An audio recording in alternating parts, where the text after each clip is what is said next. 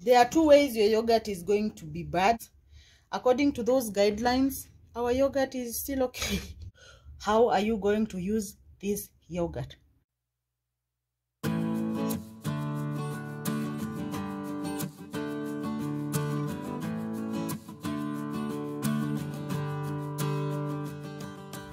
Thank you so much for coming back here, and thank you so much for the new people, the new crew here. Thank you for clicking on this video. I hope you get a point or two, because that is the whole intention. I do reviews, I do hauls, I do recipes, and I motivate you to stay active, because it is not always about the body. Plus, we are going to be saving time and money in this channel, and one way of doing it is to just use what we have and not to waste what we have. So that's the reason why we are doing today's video. So if you like the vibe, please hit the subscribe button now. You can also give it a thumbs up if you learn something, and if you think someone could learn a thing or two about it. Did I say my name is Rachel? Videos Mondays, Wednesdays, and Saturdays. Let's head over to the video.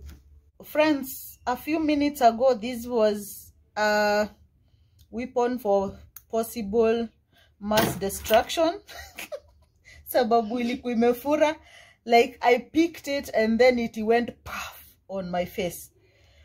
So apparently this yogurt was supposed to be taken before 30th of March 2021, and today is 19th. So hizo ni siku mingi sana before the actual expiry date, but it wasn't in the fridge. I bought it and kept it somewhere to be consumed immediately, and I forgot about it. I thought we could talk about such scenarios. There are two ways your yogurt is going to be bad. First of all is when you keep it off the refrigeration. There are the required temperatures for your yogurt, and I will write them somewhere down here. And yogurt still could go bad even when in the fridge. So daisy kipita, your yogurt is okay for a month plus if it has been in the right temperatures. So kama umenunua mingi ziko kwa fridge, zingine you're not rotating them na ziharibike, then you can continue to consume your yogurt. It will be safe for you.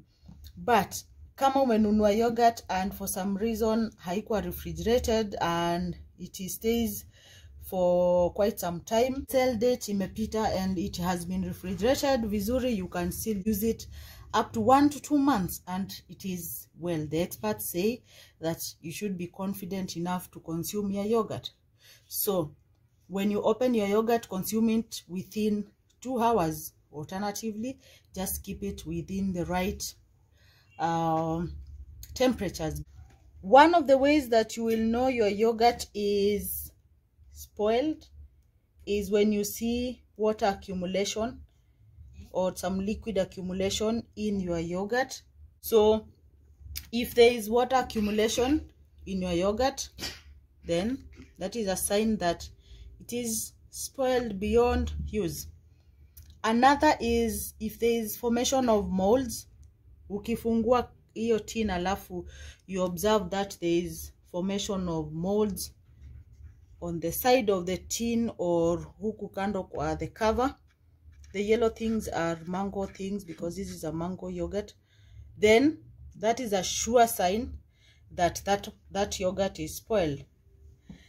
Then there is the fact of it smelling very sour or even rotten. You know that nasty smell that can come from milk products. Toss it off. According to those guidelines, our yogurt is still okay. It doesn't smell anything like weird.